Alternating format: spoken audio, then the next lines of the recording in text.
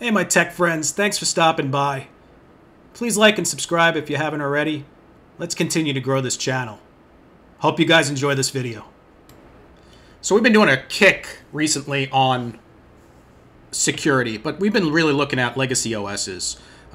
Legacy OS security from a functional standpoint, are they really as bad as Microsoft, for instance, would say, or the people in the Linux community would say for running an outdated operating system? I figured today maybe we could look at something a little more popular. If you guys don't know already, obviously I'm talking about Ubuntu. This particular system is a long-term support Ubuntu. It is 2024 for those that are watching this in the future.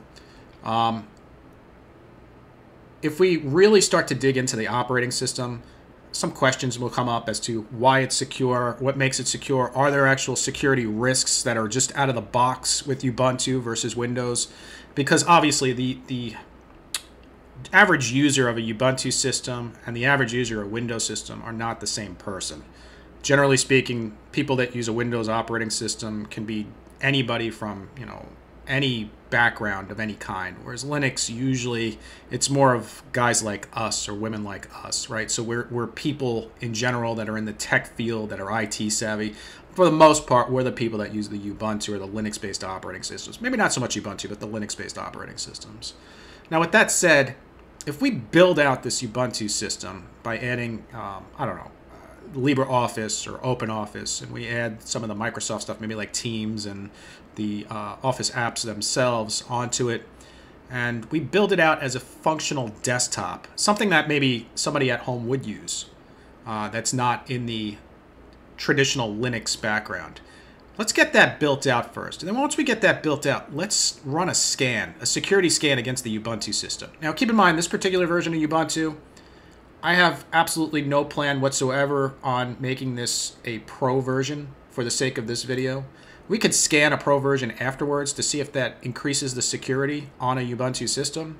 But for the sake of this video, I figure what we'll do is we'll just scan a basically out-of-the-box Ubuntu configuration with some applications installed on it, all the updates installed on it, and then we'll do a comparison to Windows 11 with comparable applications installed on it out of the box. So let's take a look at these two operating systems and see which one is actually more secure.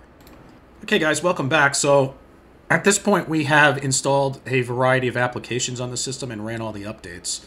And what we have on here now is we have Excel and OneNote and PowerPoint and Outlook and Word and Microsoft Teams, Google Chrome. We have a version of like FreeOffice, which if you haven't used FreeOffice, check it out. It's a lot like OpenOffice and LibreOffice, but it looks a lot more like the Microsoft application. And then obviously the VLC player. So we have basically what I would call a generic desktop configuration. So this is something that I would imagine that most people from like a home user perspective on a Linux system would likely use, including Zoom and, for their remote calls and whatnot, and OneDrive for file access and things like that. Again, because people that are transitioning from a Microsoft system to a Linux system likely are going to have some Microsoft products installed. So now that we have all this stuff installed and it's updated, let's run a scan, a security scan against this system. Let's see what we get as a result. And then let's do the same thing on our Windows 11 machine. Let's take a look at it. Let's check the package. Let's see what's installed on it. We'll check it out. And at that point, we will run a scan on that system as well. And we'll get basically a baseline of the two systems out of the box, no domain involved, to see, is Linux more secure than Windows, or is Windows more secure than Linux, especially at this point in 2024. Okay guys, so now we're back on our Nessus scanner, and we ran the scan against the Ubuntu system. And I gotta be honest with you, I'm not surprised as to how it looks and how it turned out. So if we drill into the actual Ubuntu scan itself to see what we got, we have 7 infos. That's it. There's no criticals, there's no alerts, there's no alarms, there's no faults, there's no failures, there's nothing else in here. And the ones that are in the info, for the most part, are pretty much not a big deal. For instance, we know that it's on a virtual machine. It's going to give an identifier. I'm well aware of that. Traceroute information. Yep, it's because ICMP is turned on the actual machine, so you can ping it. We could disable ICMP if we wanted to in the Ubuntu operating system fairly easy, but for the sake of this test, it was out of the box, no configuration outside of just basic installs. What do we get from a scan perspective? Is it secure? I would say without a shadow of a doubt, it's secure. This is probably one of the best ones I've seen. I doubt that Windows 11 will even touch it, but we will run the Windows 11 scan here shortly once we get the rest of the applications installed.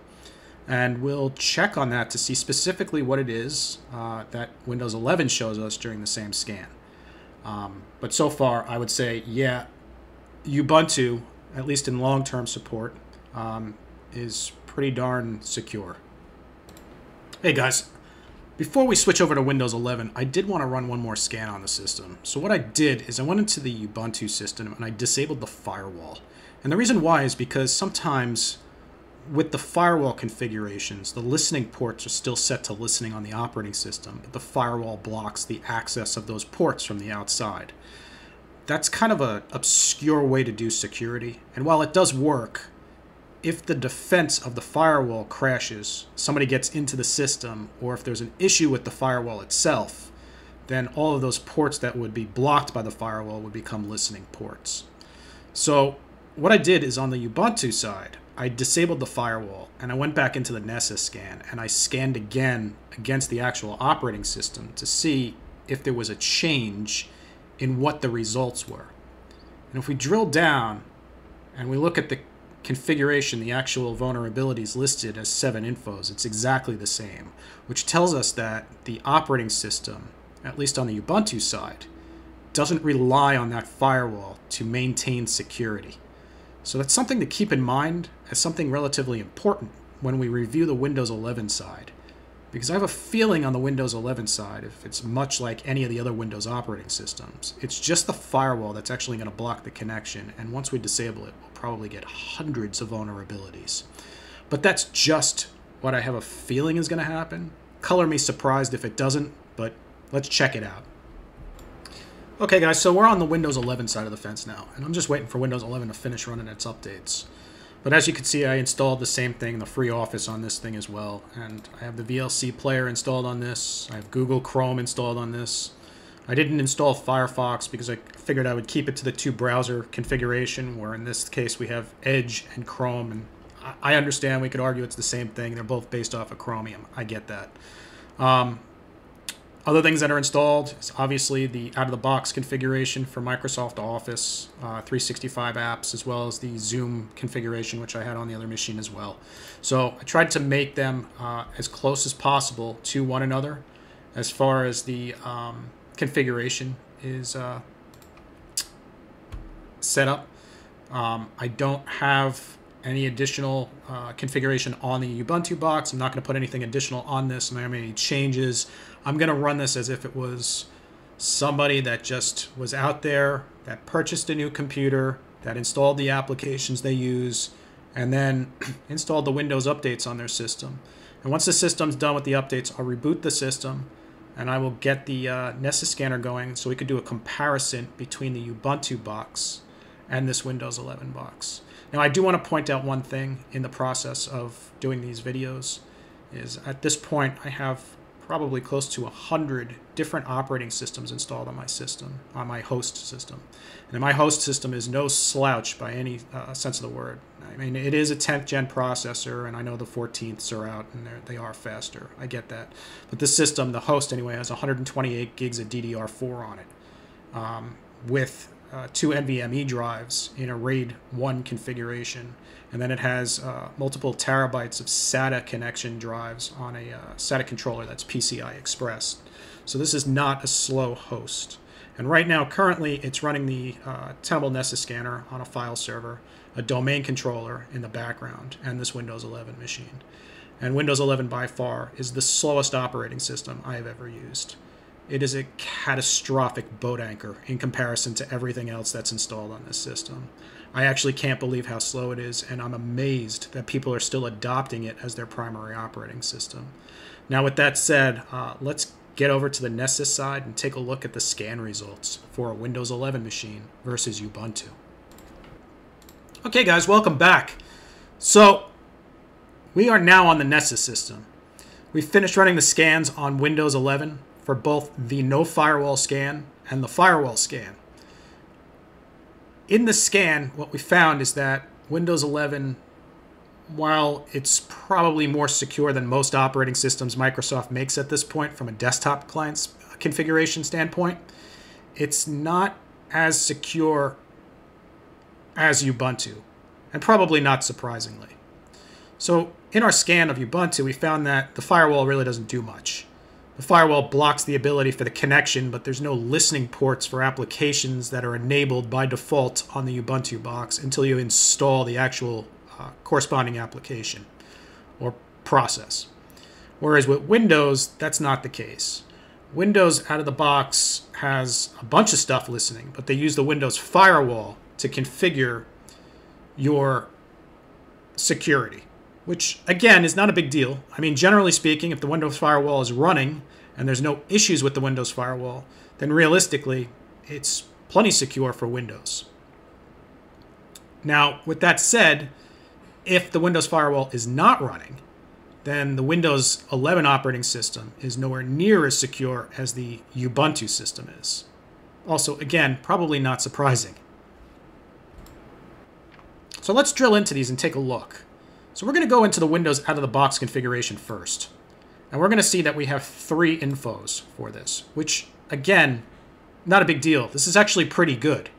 We don't really see too much as far as a configuration standpoint, as far as anything that we would call a threat or the ability to access the system with just these info configurations. However, this changes slightly if we go into the no firewall configuration. In here, we have 40 infos and 1 medium vulnerability. Now, this is, again, right out of the box. This is a brand new system, couple things installed, updated today, scanned today. It's got the latest patches on it, and I still have a medium vulnerability out of the box, which makes me concerned because in a Windows environment, they can't possibly not know that this exists. And if we drill into this, we can see that there's no signing required for the SMB. So that's considered a flaw. And if we go down here, we can actually see exploit available, true, and the exploits are available. And then we see the publish date for vulnerability is January 17, 2012. So this issue has existed in the Windows Vista platform. You know, that's Vista 8, Vista 7, 8, 8.1, 10, and 11. Since January 17, 2012, and Microsoft still hasn't fixed it. So let's go back to the vulnerabilities here, and we're going to see that there's a variety of info or multiple issues that are in here. And now, keep in mind, when you see infos, this is, can this be a flaw? Yes. Is it a flaw? Yes. Is it likely that something's going to happen on this? No. It's usually a configuration change that needs to take place versus a security, like out of the, like a Windows update or an antivirus fix. So when we're looking at this configuration here, when we see all of these things in here, realistically, this medium here with this 5.3 level of CVSS is the concern. Why does the operating system still have this SMB signature issue installed on Windows 11 from a notification, an actual CVE event that took place in January of 2012? So they've had over 12 years to fix this and still haven't. So going back to the question, is Windows 11 as secure as Ubuntu? I would say a hard no. Is Windows 11 more secure than the other Windows operating systems from a client perspective currently? I would say, yeah, it's probably one of the most secure ones that are out there currently, all things considered. Now, if you were the type of person that wants to run a secure operating system, I would tell you to choose Ubuntu over Windows. But again, I understand the ease of access and ease of use in Windows. So yes, Windows 11 out of the box, not too bad. Hopefully you guys enjoyed this video. All right, my tech friends, thanks for watching another video. Take it easy, guys.